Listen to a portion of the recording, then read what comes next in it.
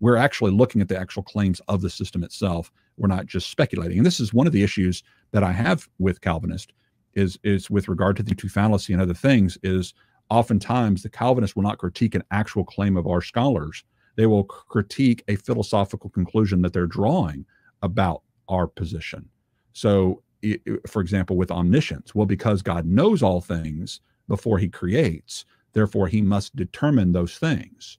He must be the one who is the one who sovereignly and unchangeably decrees, not by permission, but by his sovereign will, that thing that happens. Well, none of our theologians are claiming that. They are making that claim based upon their finite, limited, linear understanding of how omniscience might work, as God gaining knowledge based upon a timeline of God doing something prior to something else in a linear way.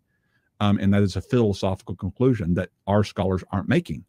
But they're making claims about our views, not based upon our actual claims, but based upon philosophical conclusions they come to based upon our claims. We're not doing the same thing. We are actually critiquing the actual claims of Calvinists regarding, for example, him bringing about molestations and rapes and murders for his own glorification, while at the same time also claiming that people are robbing him of his glory. The very thing that he has ordained them to do for his own glory is supposedly robbing him of his glory. This is the baffling side of deterministic theology. Brenton is responding here, and he says, does God decide to whom he will work? I guess does God decide in whom he will work? Is he the determiner in whom he will work? Can he cause man to do good? Yes. Yeah. I mean, God can decide in whom he will work. And it's not a mystery as to who he decides in whom to work. The weak. God chooses the weak to shame the wise. God chooses the lowly. He brings about his plan and his purposes through not Gideon's army when it's strong, but Gideon's army when it's weak. He chooses the shepherd boy in the field to be the next king of Israel versus the older brothers who look manly. He chooses the weak mama's boy, Jacob, instead of Esau, to be the lineage through which his Messiah would come. Yeah, God chooses with whom he works, and he doesn't do so arbitrarily. He states very clear reasons as to why he chooses to show mercy to one and not to others. God saves the humble and brings low those eyes who are haughty, from the Psalms 18:27, I believe it is. And so, yeah, Isaiah 61:2, 66:1, I can't remember the exact reference, but these are the ones I look on with favor. Those with a contrite heart, who are humble, who tremble at my word. The ones who fear God are the ones he's going to reveal wisdom and knowledge to. So yes, he does decide in whom he will work. And it tells us exactly in the scripture who those people are.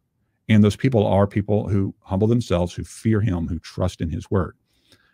Those who fear and trust in him aren't earning or meriting their salvation by doing so, by the way. If they were, then they wouldn't need the atonement. They wouldn't need Christ. So humbly confessing that you can't save yourself isn't what saves you. God's grace is what saves you. And so faith doesn't cause regeneration, as we talked about in a recent Twitter exchange, that Calvinists have this impression that we think faith causes regeneration. No, grace causes regeneration for those who have faith, and he does so mercifully. God is not obligated to regenerate those who have faith, or those who humble themselves, or those who fear the Lord. He chooses to do so graciously. He doesn't have to. And so it's not an arbitrary decision. In other words, it's not a unilateral choice of God before or without regard to anything in the creation. The scriptures clearly tell us exactly why he chooses to work in some and not others. Ezekiel 18, prior to chapter 36, he goes into pretty great detail about this, that if you humble yourself, you confess your sins, that you will get a new heart. Repent so as to live, he says. He doesn't say, I'll make you alive so that you'll certainly repent. He says, repent so as to be made alive. Why do you refuse to come to me so that you may have life, as Jesus asked the Pharisees? You refuse to come to me. That's the first order. You come to me so as to have life. You eat of my flesh. You drink of my blood so as to live. It's not, I will unilaterally make you alive so that you will do this. And again, this is the reversing of the order salutis in Scripture that the Calvinist is forced to do in order to make their theology work, to make their deterministic systematic work. They have to reverse the order of salvation, and they ultimately have to put regeneration, given new life, prior to faith and a humble response to the Father. That's just not the order of the scripture. The prodigal son was lost. He was dead in his pigsty. He humbled himself first, came home, and then he's found. He's made alive. He's restored as a son. So the order salutis in every passage of scripture, and every narratives of scripture, of every parabolic example of how it happens, the order is that the person humbles themselves prior to being redeemed, prior to being restored, prior to being reconciled, prior to being regenerated, prior to being given new life. These things have been written so that you may believe, and that by believing you may have life in his name, John 20:31. So what's the order? By believing you may have life in his name. Faith comes prior to belief. And when people stand against that, is even as well-intending as they may be, like I'm sure Brenton is, he's not going to get it right until he goes to the Bible versus his philosophy and his theology, his systematic. And so what Brenton does, in my estimation, I'm sure he's well-intending, is instead of going to the Bible to answer that question, he goes to his systematic to answer the question first and foremost. His tradition, in my opinion, his tradition is overarching and overriding his interpretation of the scriptures. Because I think if he was being consistent within the scriptures, he would see verses that I just quoted and go, oh, okay, I got it wrong. Belief does precede the new life.